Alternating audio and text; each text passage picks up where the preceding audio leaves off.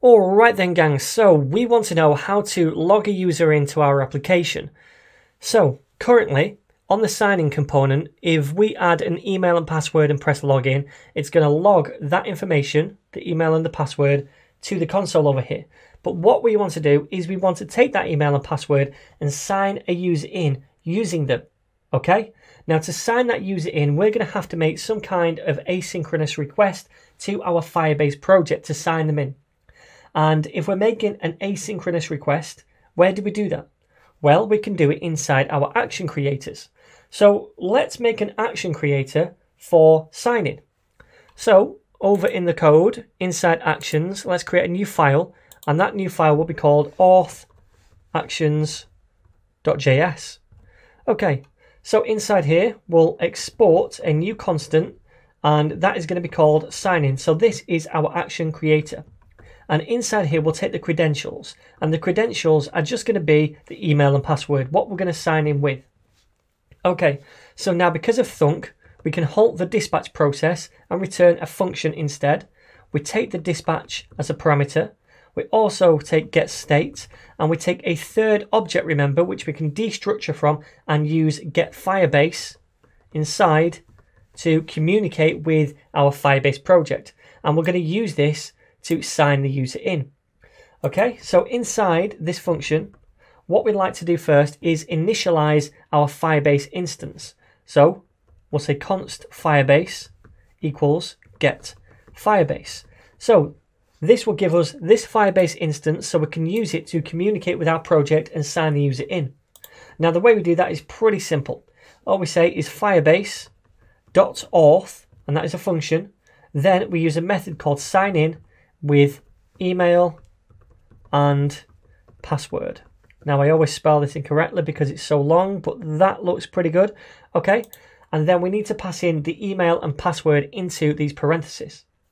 So the email is going to be stored on the credentials because we're going to pass that in. So that would be credentials.email, and we've not passed these in yet. We've not called this action creator, but we will do in a couple of minutes.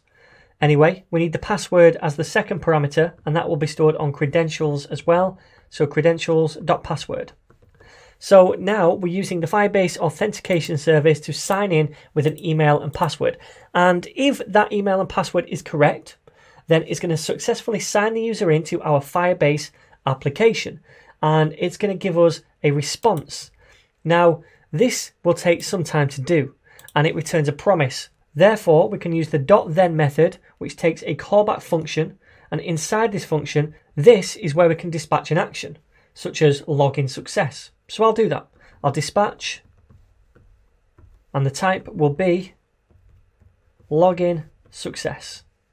Now, we don't need to pass any additional data here, so we'll just pass in the type, and then underneath that, we can catch if there's been any errors, and same again, this will take a callback function and pass the error into that callback function.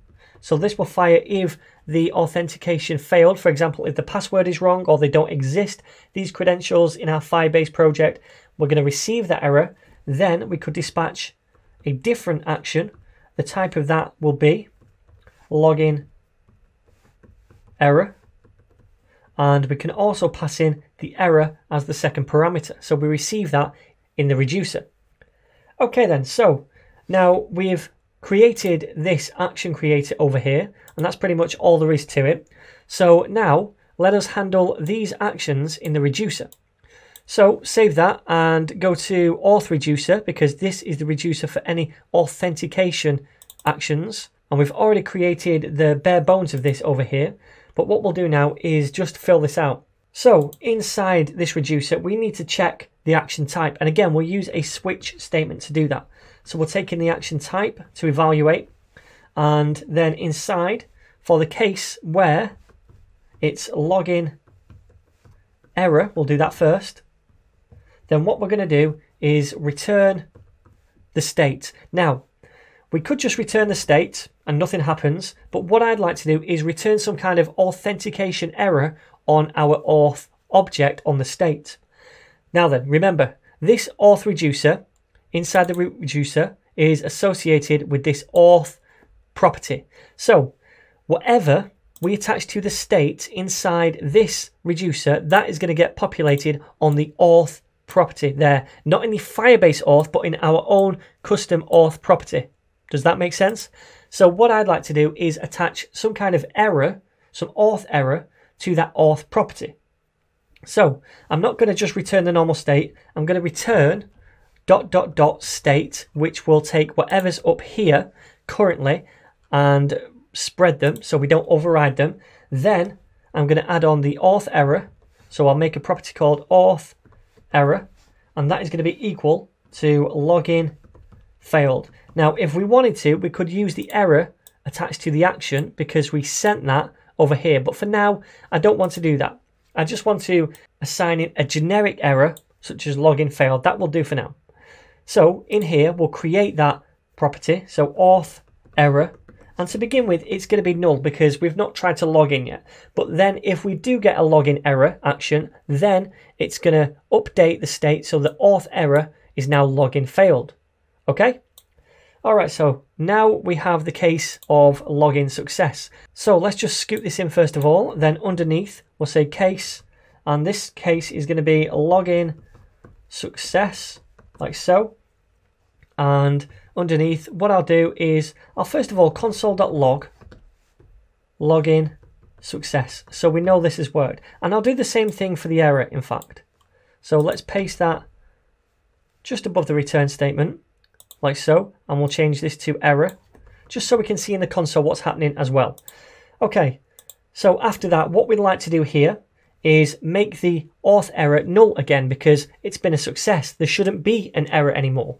So let's return this object and we'll spread the state so we don't override anything which we may add later on.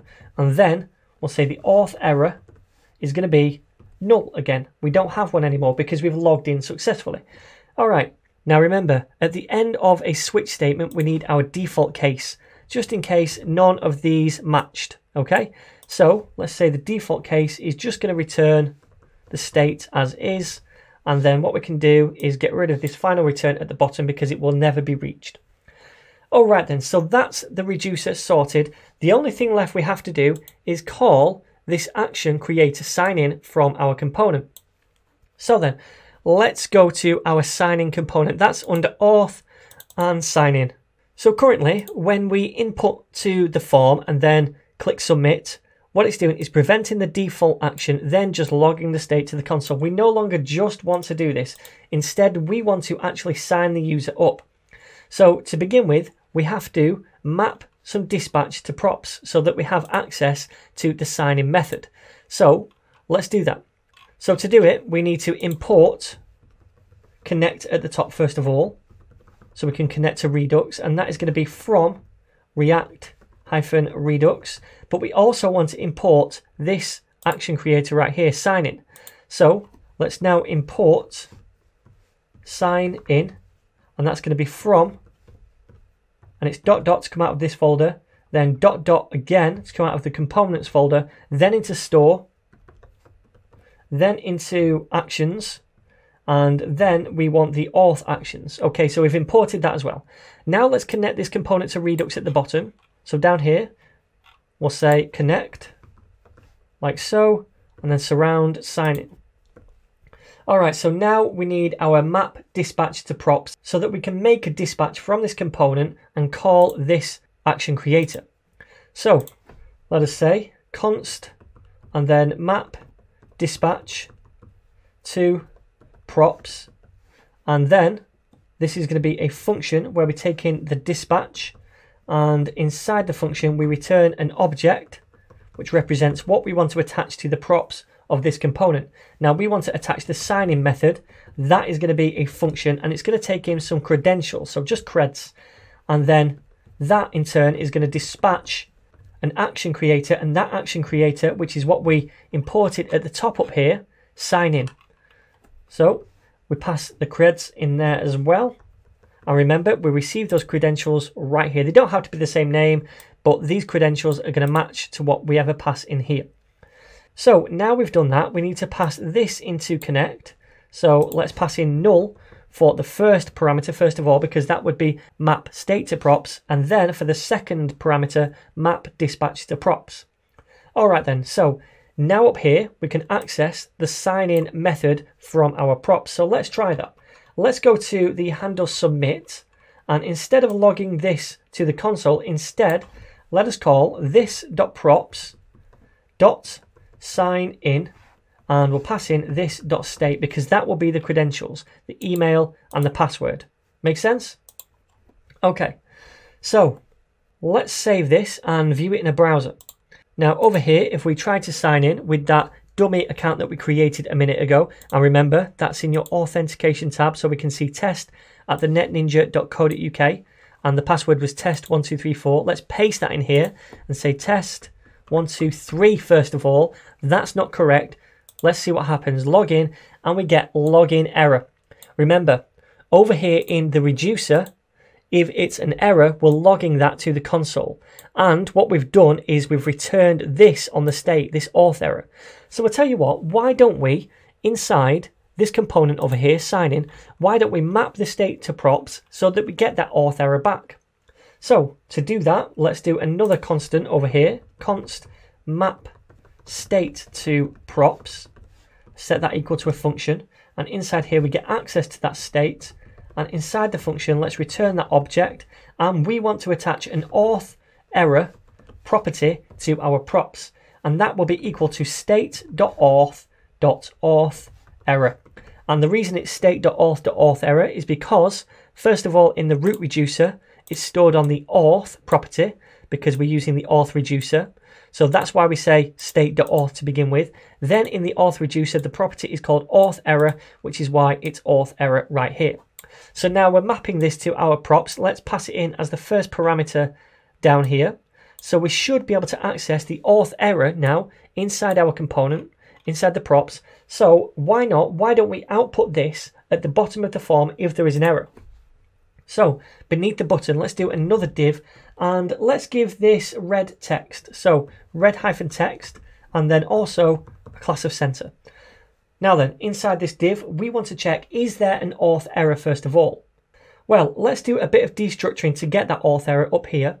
Inside the render method, I'm just going to say const, and then auth error is equal to this .props. Remember, we're just destructuring the auth error property from the props right here. So now we can check if this actually exists or if it's null. So in curly braces, since we're outputting some kind of dynamic content here, we say auth error and then question mark. We're doing a ternary operator. So this is going to evaluate to true or false. If a value exists, such as a string like login failed, then this is true. We do have an auth error. If it's null, when there's no auth error, then it's false and we don't have an auth error. Now then, if it's true and we do have an error, we want to output that error. So let's do a p tag, and then inside we'll output auth error like so. Does that make sense? And then colon for the false case. If we don't have an error, we'll just return null, and so nothing is output. So let's save this now, view this in a browser, and now if we try to sign up again, let's use test at thenetninja.co.uk and test123, not 1234 as it should be, 123, log in. Now we get that error over here to say login failed. But if we change this to 1234 and then log in, then we should see that disappear because the auth error should have gone to null, and we also see login success over here. All right, so in our reducer, when a login success occurs, we log this to the console and we set the auth error to null, which is why we don't see it over here anymore. So now we can see over here that our authentication status, if we look at the Firebase property, and remember we get this because we logged it out inside the nav bar, the authentication. So let's have a look at the Firebase, and now in the auth property, we can see who is logged in. The API key, the email of the logged in person, when they were last logged in, this is a timestamp, and the UID of the user, etc. So now we're successfully logged into the application.